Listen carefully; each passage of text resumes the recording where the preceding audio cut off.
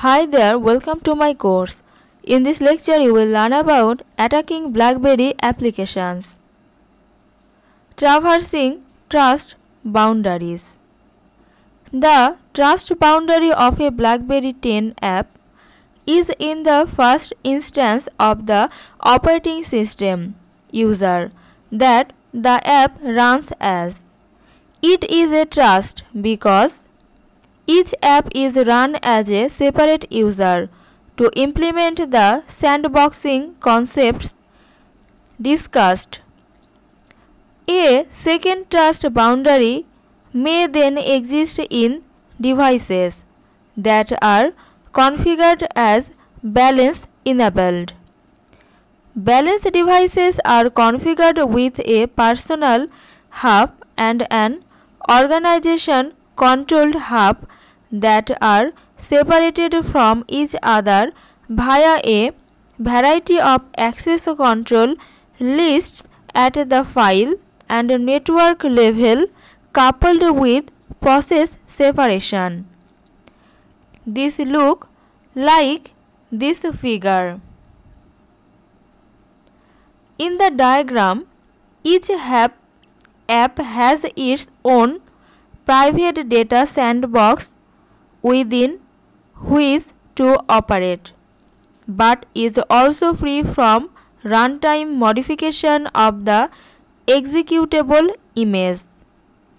The entire container communication includes another degree of separation, that is, the inter-process communication mechanisms that would be available between app 1, app 2 and app 3 within their own container are typically disabled or limited in inter-container situations.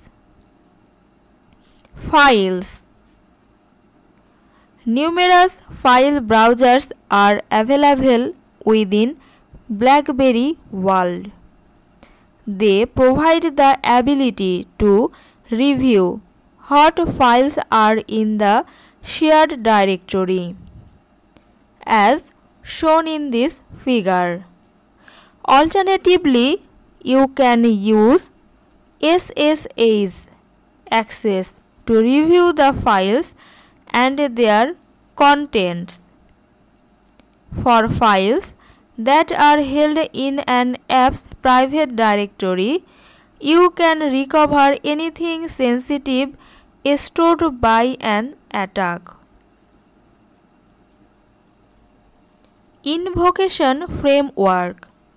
The invocation framework addresses the concept of bounded and unbounded invocation. You primarily want to focus on bounded invocation because you want to target a specific application. To understand what an app's invocation framework attack surface is, you need to look in its bar descriptor.xml. Within this file, there will be angle bracket invoke target angle bracket close tags. For example, this is the example. This code snippet says that it handles file URIs that end in .monster for open requests. When attacking invocation framework clients, you will use these definitions to attack with URIs or files that are either malformed to cause undesirable behavior in the target app or to cause files or URLs to be accessed that lead to a second stage attack.